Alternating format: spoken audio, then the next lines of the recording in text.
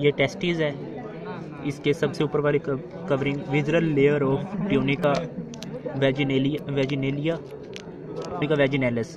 उसके बाद ये ट्यूनिका एल्बोजीनिया, ये टेस्टिस है। अंदर इसके सेमिनेफ्रस ट्यूब्यूल्स, ये मीडियास्टाइनम टेस्टिस, इसके अंदर रेटी टेस्टिस होती है।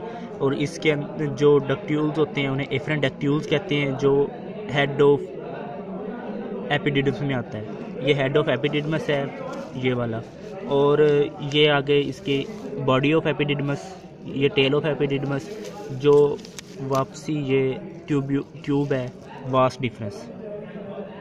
डिफरेंस फिर इसमें स्पर्मेटिक कॉर्ड में आती है। और ये यूरिनरी ब्लैडर है, इसकी ये इसकी बेस है, ये बॉडी है, और ये इसके एपेक्स।